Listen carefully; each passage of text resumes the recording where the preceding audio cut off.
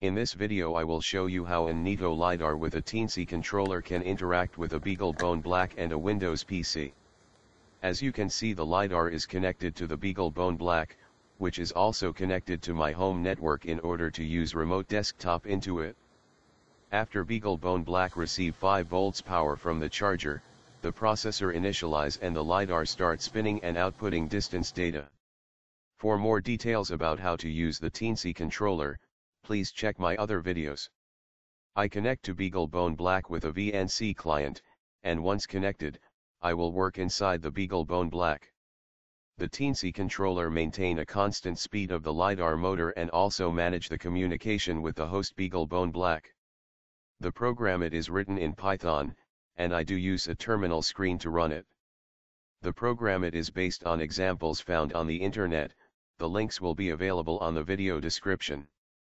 When the program starts, it start interpreting the data from the LIDAR and display it on the screen. The data is presented in 3 columns, the angle, the distance in millimeters and the quality of the signal.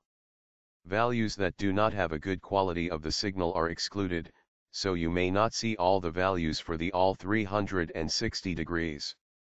You can stop the program by typing Ctrl+C. Also, you can redirect the output to an external file for future simulations. You can use this data to test your programs without a LIDAR.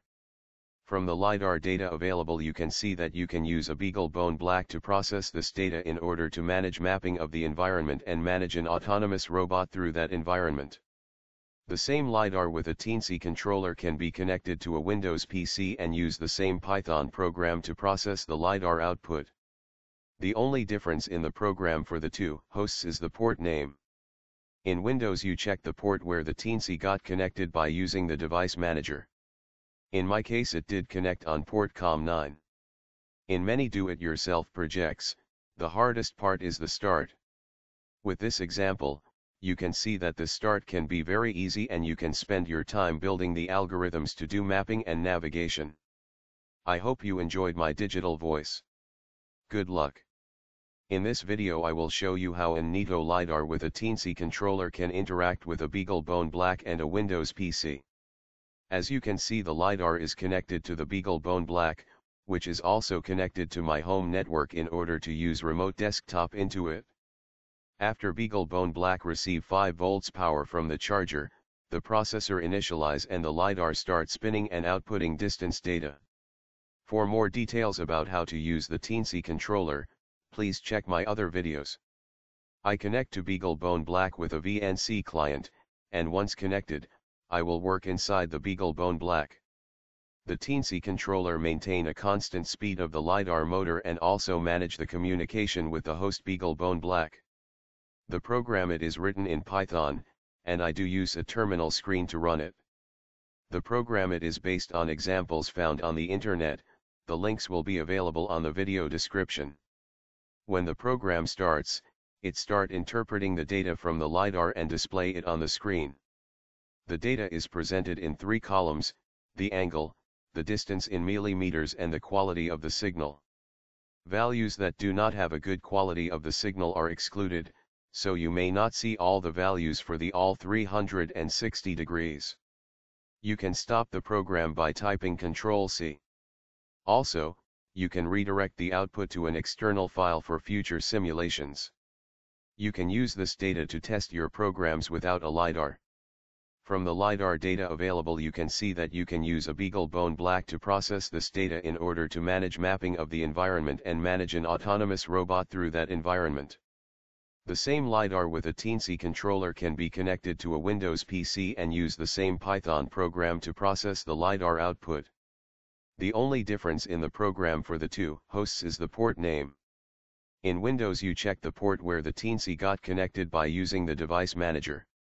In my case it did connect on port COM9. In many do-it-yourself projects, the hardest part is the start.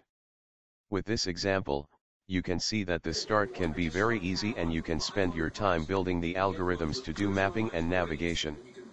I hope you enjoyed my digital voice. Good luck.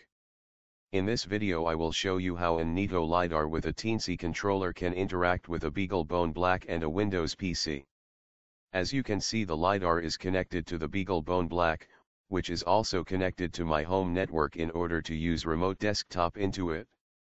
After BeagleBone Black receive 5 volts power from the charger, the processor initialize and the LiDAR start spinning and outputting distance data. For more details about how to use the Teensy controller, please check my other videos.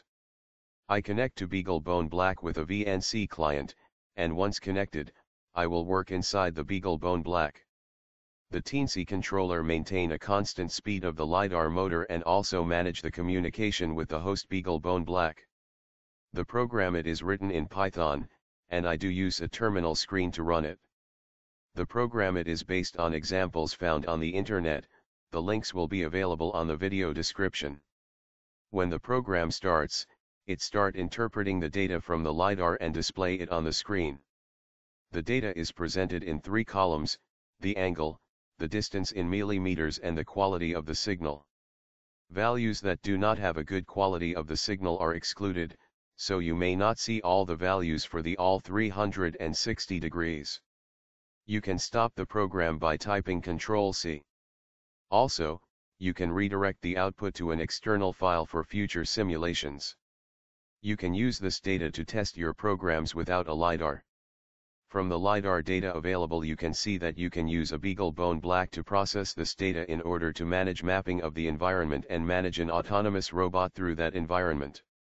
The same LiDAR with a Teensy controller can be connected to a Windows PC and use the same Python program to process the LiDAR output. The only difference in the program for the two hosts is the port name. In Windows you check the port where the Teensy got connected by using the device manager. In my case it